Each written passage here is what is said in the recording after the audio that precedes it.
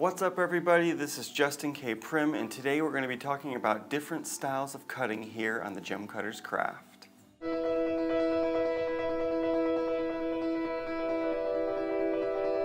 So I had an interesting question come from a customer this week that I felt worthy of a video discussion. So here in Bangkok there are tons of cutting factories. This is one of the cutting hubs of the world, and we work with a bunch of factories here in order to offer cutting services to our customers. So one of the customers emailed me this week asking about, what's the difference between some of the different factories, and he was using some specific jargon that we had to really define in order to let our conversation go on. And I wanted to talk about some of these different types of cutting and some of these different kinds of words that people use around cutting to talk about quality and what they actually mean. So specifically, he was asking me, are they doing hand cutting? Are they doing machine cutting? Are they doing precision cutting? And the more that I thought about this, the more that I realized that none of these terms actually mean anything, and I'm going to tell you why. So before we talk about different qualities of cutting, we should probably talk about the types of machines that people use, because this is a source of confusion and leads into some of these different words that don't mean too much. So in today's modern cutting world, there's pretty much three types of cutting machines that people might use around the world. One of them is going to be the jam peg. This is sort of the old-fashioned traditional way, developed in Europe, spread into South America, into India, into Thailand, into some other parts of the world. Then we've got the handpiece machine. This is most popularly developed in Japan, spread into Sri Lanka, and now spreading into some different places like Africa, a little bit here in Thailand, and a little bit in America and other places. And then finally you've got mast machines. So these are very much American machines. They are the most mechanized and the most modern types of machines that are available. And these are mostly used in America, Russia, the UK, and pretty much almost always in hobbyist cutting circles or hobby cutting circles gone professional. So those are basically the three types of machines that exist. They all have their own techniques and their own ways of cutting the stones, but they all pretty much end up doing the same thing. They make a faceted stone. Now, whether the faceted stone is good or bad, that's really going to be up to the cutter. So now let's talk about cutting qualities and some of the types of language that we hear around the world as we look at gem cutting. First thing, let's talk about precision cutting. This is one thing that you hear a lot on the internet and just around, precision cutting. Now, if you're in America, usually precision cutting means the meat points are good, the polishing quality is good, the proportions are good so that you don't have a window. But usually when people say precision cutting, what they're meaning is mast machine cutting in America. So that's one definition of precision cutting. Now let's jump over to Geneva, where we have a long tradition of cutting super tiny, precise watch stones to go around the bezel of a watch. These are also called precision cutting, and when you go into Geneva and you talk to cutters there, what they call their work is precision cutting. The reason being, they have to do super tiny stones with very, very precise tolerances, and those are more precise than normal jewelry tolerances, therefore they're calling that precision cutting. What they're doing in Geneva and what they're doing in America are not the same thing, yet they're both called precision cutting. Now let's talk about machine cutting.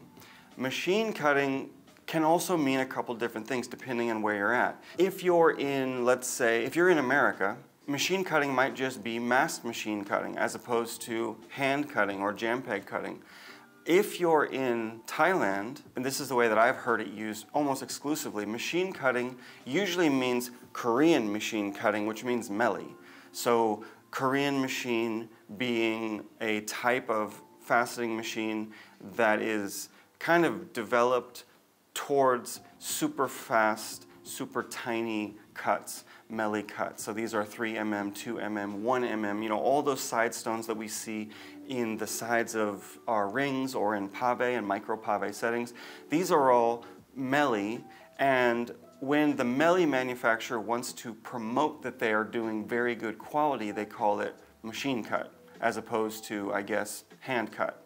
Then we have hand cut. Hand cut means literally nothing. I guess the idea maybe comes from hand cut as opposed to machine cut, meaning not cut by a mast machine or not cut by one of these machines that they use for meli, but cut by a jam peg, meaning the stones on the end of a stick and the stick is stuck into the end of a jam peg, and there isn't this indexing and angle system that we see in the handpiece machine or in the mast machine.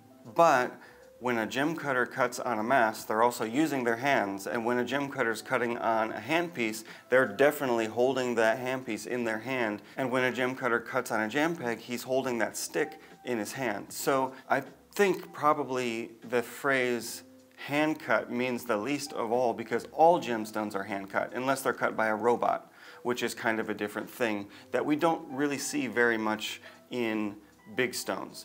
There are robots here and there that are cutting melee sizes, and I've heard now that there are robotic machines that can cut medium-size centerpiece stones. But for the most part, most of the gemstones in the world, whether they be melee, medium-sized stones, or super large pieces, they're all cut by hand. So using the phrase hand cut isn't very helpful to anyone because it doesn't really mean anything. Machine cut, I think, is very confusing because then people think it's as opposed to jam peg cut, but that's not really what it means. And precision cut also is meaningless, and I want to look at some samples now to show you why the phrase precision cut isn't very useful. So let's look at some samples. So here we've got a synthetic sapphire cut in a Thai factory, not very good, bad meat points, decent polish, nothing to write home about. So this could be, I guess, called hand cut if you really wanted to use that term. I wouldn't, but just as a starting point. When we're talking about cutting communities and cutting cultures, and let's just use Bangkok for example because I know this one well, everyone pretty much uses a jam peg machine, but not everybody cuts the same way. We've got a hugely varying quality of cutting represented here just in Bangkok, let alone some of the other cutting centers in Thailand. So starting point, we'll start with the bad cutting. The very cheap, very fast, not well done stone. Now let's look at another stone, also from Thailand, but what I would call a more precision cutting factory. The quality of the cut is higher. We've got nice meat points, nice reflection, nice proportions, great polish.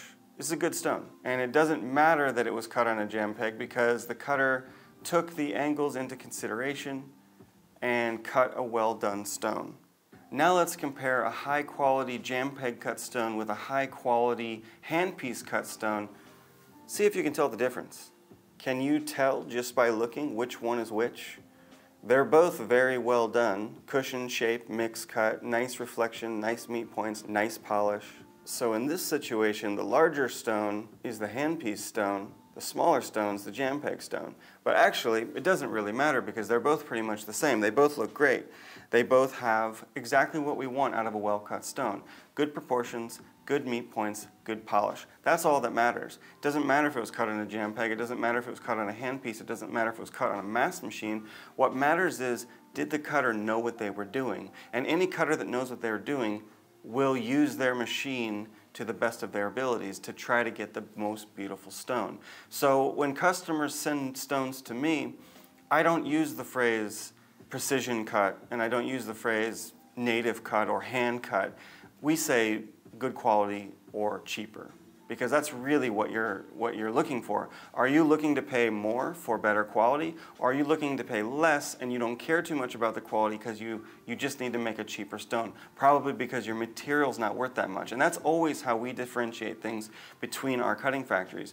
Is your material cheap? Are you trying to save money? If so, go with this one. The proportions aren't going to be as good. There's probably going to be a bit of a window. The polishing isn't as good, but it's still good. Or are you having really great material? We can send it to this factory and we're going to get top of the line meat points, polishing, proportions, everything well cut. Both factories using a jam peg.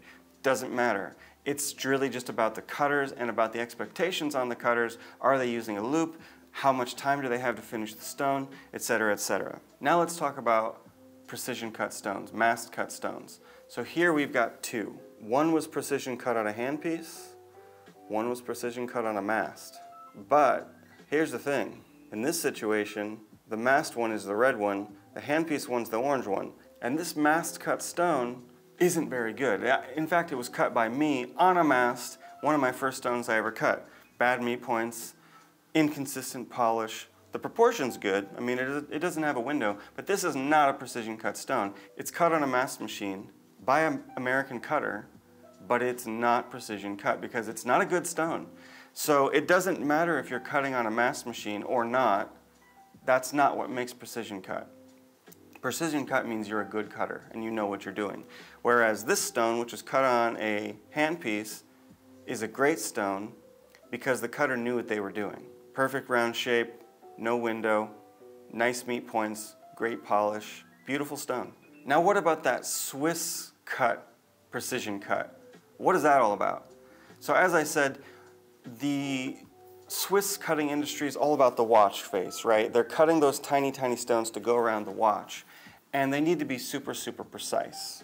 So when you need to cut 30, 40, 50 stones that all have to go together to make a perfect ring to go around your watch bezel, you need very, very precise cutting.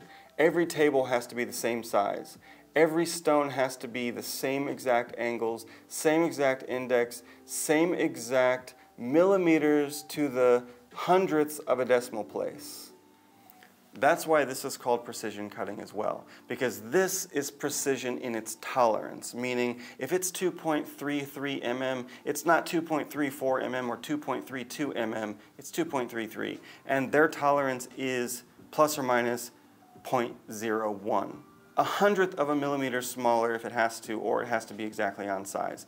This is very, very hard to do, and there's a reason why they call this precision, and there's a reason why these stones are very, very expensive. These are probably some of the most expensive stones in the industry because the tolerances are so high, they need a special machine to cut it, and they still have to cut hundreds of stones, per week. The cutters need to cut maybe 20 stones per day, so this is hard to do. Precision cutting. And now just a couple more examples of not good cutting. Whatever you want to call it, hand cutting, cheap cutting, low-end cutting, these are those types of stones. We can see great color, not great meat points, windows, questionable polish, not terrible, not the worst, but not amazing either. And finally we could see just one more example of a bad stone. It's the worst one that I could find in our collection. This is a peridot, and there's not really much you can say good about it. Bad cutting, bad proportions, decent polish, bad meat points, window. So this is a stereotypically badly cut stone. Not because of the jam peg, but because probably the cutter didn't have a loop and needed to cut the entire stone in 10 minutes. So that's what happens when you have to do that. Now, of course, there's cutting centers all over the world.